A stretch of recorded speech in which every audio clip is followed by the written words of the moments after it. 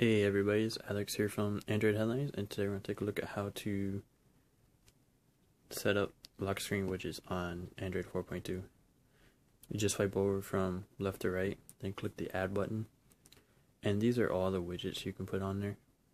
We'll go along with battery widget, and you can change all this stuff, which we're not going to change it right now.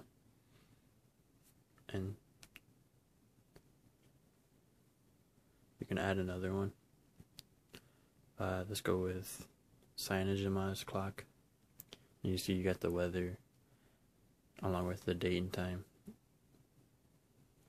And the switch, you just slide between all of them. It's really simple, but I'm not sure how many people are actually going to use it. But that's a quick look at how to enable lock screen widgets.